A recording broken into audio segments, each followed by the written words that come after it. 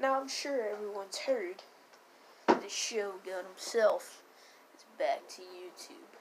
Corey X kin to the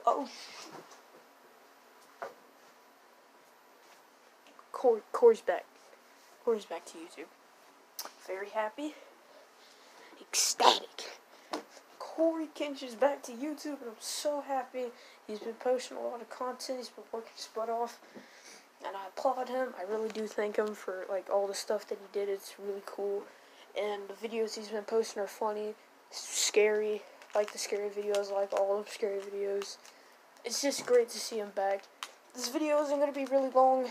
It's just a short video, basically saying the Shogun has arrived. And yeah, that's basically it.